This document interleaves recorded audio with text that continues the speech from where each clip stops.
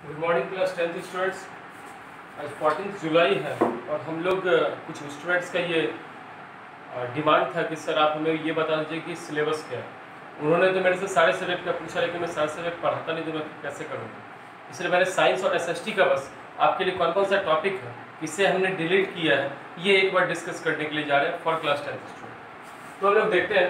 सबसे पहले आपको पूरा का पूरा बोर्ड पढ़ने नहीं लग रहा है, आप बस मेरी बात को सुनो, ठीक है। पूरा बोर्ड पढ़ोगे आप कंफ्यूज हो गए। सबसे पहले लोग एसएसटी की ओर देखें। हिस्ट्री में चैप्टर नंबर 1 और चैप्टर नंबर 3, ऐसे तो मैंने जो आपके स्कूल ग्रुप था उसमें चैप्टर 1 चैप्टर 2 बोला था, क्योंकि डिलीटेड पोर्शन के बाद जो नया सिलेबस था उसको चैप्टर 2 बोला गया, नेशनलिज्म यूरोप को। खैर वो बात छोड़ो, जो आपके बुक में है वो फर्स्ट है नेशनलिज्म इन इंडिया और नेशनलिज्म इन यूरोप। यही दो चैप्टर से बोर्ड एग्जामिनेशन में आएगा। 80 मार्क्स का एग्जाम होना है, बोर्ड एग्जाम 20 तो आपको पता है आपके स्कूल से मिलता है।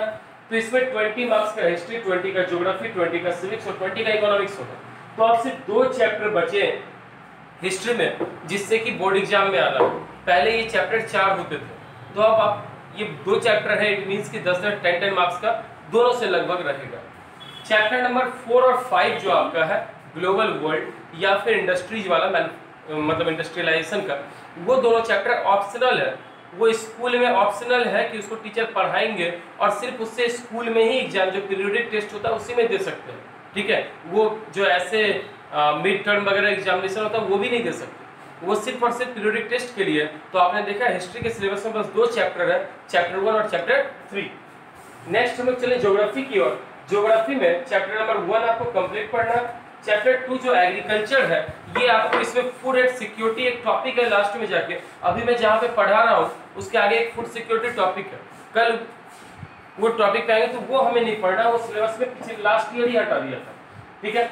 उसके बाद हमें चैप्टर नंबर 6 मैन्युफैक्चरिंग इंडस्ट्रीज पढ़ना है और chapter 7 lifelines of national economy. It means कि इसमें 4। देखो हिस्ट्री का क्या होता है ना, ये लेंथी इतना ज्यादा होता है कि उसका 2 चैप्टर दूसरे के 4 नहीं 5-6 चैप्टर के बराबर हो, तो इसमें हमें 4 पढ़ना था। लेकिन ज्योग्राफी में एक ये भी शर्त है, चैप्टर नंबर 3 जो वाटर रिसोर्सेज है उसमें कौन सा डैम कहाँ पे है, कौन से नदी पे है, उसका मैप वर्क। और चैप्टर नंबर 5 में न्यूक्लियर पावर प्लांट और थर्मल पावर प्लांट कोटा में है, नरौरा में है, टिहरी डैम का है, ये सब मैप वर्क के रूप में आएगा। कौन सा? चैप्टर 3 और चैप्टर 5 से। तो आपने देखा हिस्ट्री में हमारा 2 चैप्टर था, ज्योग्राफी में 4 चैप्टर थे, 2 और चैप्टर है जिसके गिनती के टॉपिक से 15 टॉपिक, 15 नहीं 20 में बोल दूं, 20 बस मैथ के टॉपिक है 3 और 5 मिला के, जो हमारे सिलेबस में है और जो आएगा।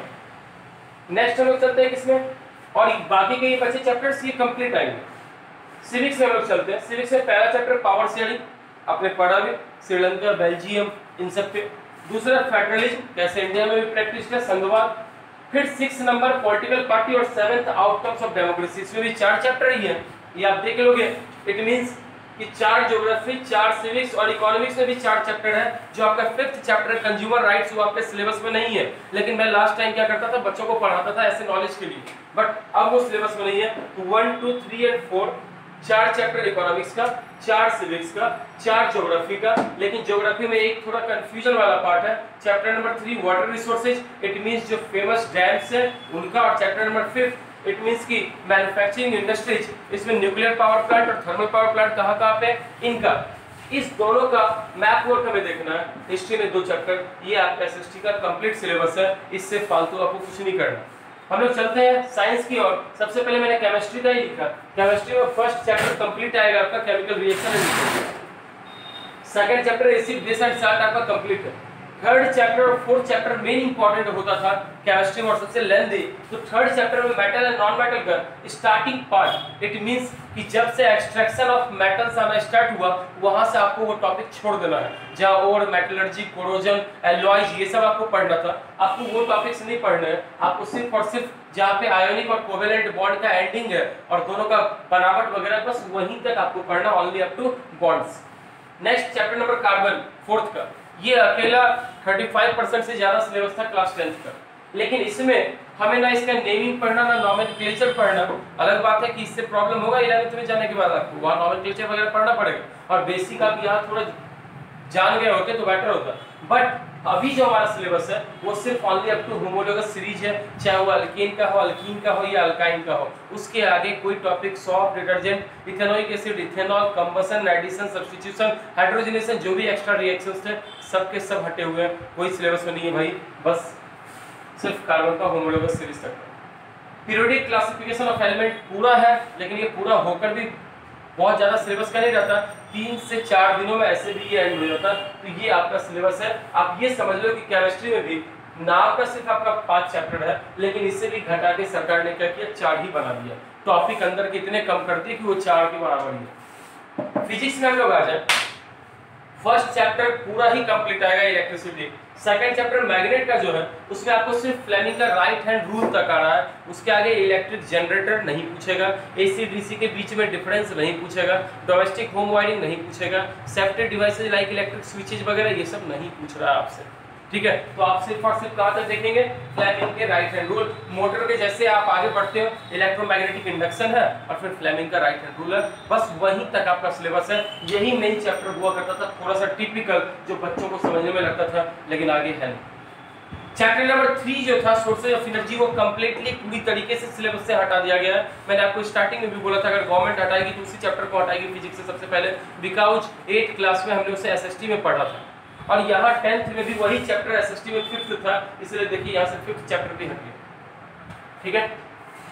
नेक्स्ट रिफ्लेक्शन, जो चैप्टर 4th में इसको मैंने लिखा है, एसएसटी के अकॉर्डिंग मैंने लिखा है, एनसीईआरटी के अकॉर्डिंग हो सकता है एक ही चैप्टर है, तो रिफ्लेक्शन पूरा आएगा, रिफ्रैक्शन पूरा आएगा, लेकिन उसमें जो ह्यूमन आई, फिर एटमॉस्फेरिक रिफ्लेक्शन, स्काई ब्लू क्यों, मॉर्निंग के टाइम में सन रेड क्यों दिखता है, इवनिंग के टाइम में सनराइज क्यों दिखता है, प्लैनेट क्यों नहीं ट्विंकल करता, ये सारे जो टॉपिक्स थे, हाइपरमेट्रोपिया, मायोपिया, प्रेस बायोपिया, जो भी डिफेक्ट्स होते थे विजन के, ये सब आपको नहीं पढ़ना, बस आपको रिफ्रैक्शन लास्ट वहाँ टोटल इंटरनल रिफ्लेक्शन के पहले तक ही पढ़ के समाप्त करना टॉपिक। यहाँ भी हमारा टॉपिक बहुत ज़्यादा कम हो गया।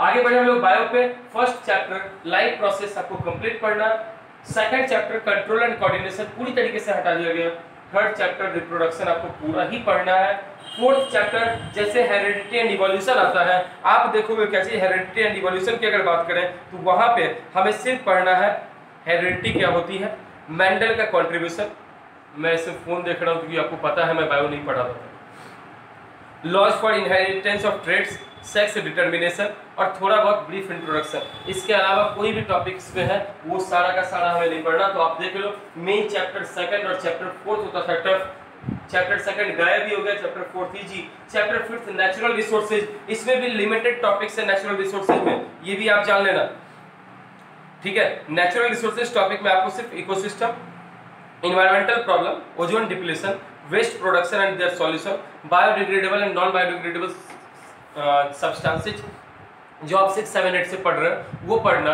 आपको इसमें trophic level, nutrition, first level, primary, secondary, tertiary, consumers, ये सब का सब कुछ भी नहीं पढ़ना।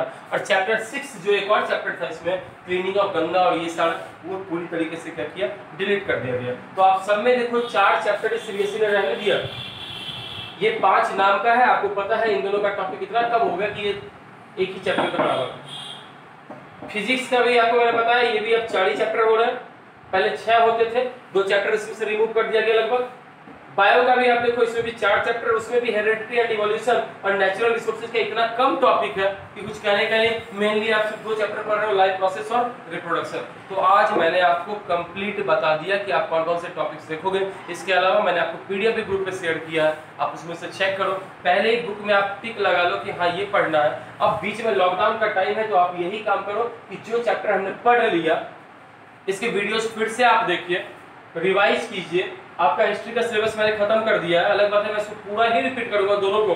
अब तो इतना टाइम है कि इसको मैं 2 बार रिपीट करूं, पहले तो 1 बार होता था रिवीजन, अब 2 बार रिपीट करूंगा ताकि और आप अच्छा परसेंटेज ला सकें, ठीक है। मैं आपके लिए कभी भी गद्दार नहीं हूं, मैं आपका पैसा लूंगा, आपसे ले रहा हूं, मैं खुल के बोलता हूं कि हाँ लेना है उतना, लेकिन इसके लिए मैं आपका गारंटी हर संभव ट्राई करूंगा कि आप परसेंटेज ले आओ। अब किसी का नहीं आता तो वो उसकी दोस्त से, भाई मैं बहुत ज़्यादा मेहनत कर लूंगा, आप कभी ये नहीं बोलोगे कि हाँ सर आपने अपने लेवल में कोई कमी छोड़ी, ठीक है। तो आज के लिए इतना, जय हिंद। आप बिल्कुल सिलेबस को कैटेगराइज कर लीजिए और बना लीजिए।